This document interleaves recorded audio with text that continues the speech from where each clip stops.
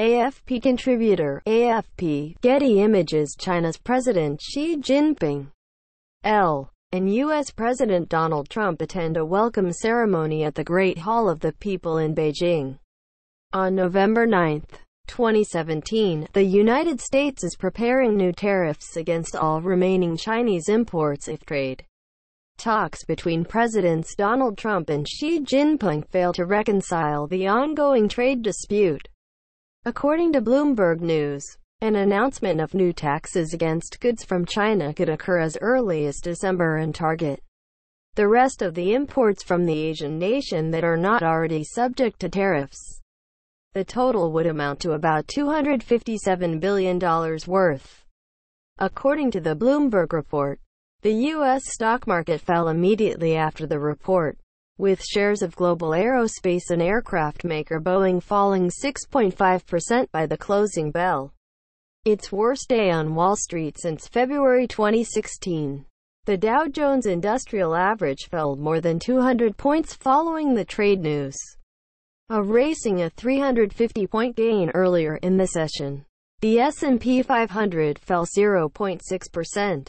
Show chapters trade war latest spooks markets, sending Dow down 600 points at lows 3 hours ago. 550. The new tariffs, if enacted, would be the final step in the Trump administration's efforts to force Chinese leadership to the negotiation table through pressure on Chinese goods.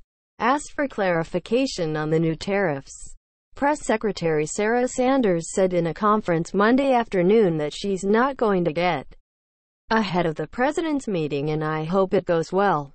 The United States Trade Representative's office referred CNBC to Sanders' response when asked for comment. Sources familiar with the administration's plans later told CNBC's Eamon Javers that there are no new developments to the U.S.-China trade relationship. The White House levied tariffs of 10% on $200 billion of Chinese products in September, with the rate set to increase to 25% by the end of the year, barring a breakthrough in the trade talks. In response, Beijing said it would impose taxes on 5,207 U.S. imports worth about $60 billion.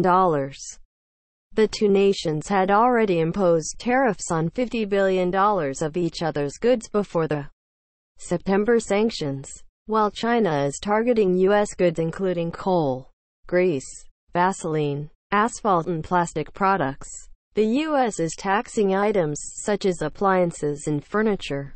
Click here for the full Bloomberg article. CNBC's Kevin Bruninger contributed reporting. Watch. Headline: Risk on tariffs mostly behind us. Except for China. Show chapters. Headline: Risk on tariffs is mostly behind us in all cases. But China, say experts 6 hours ago. 5:53.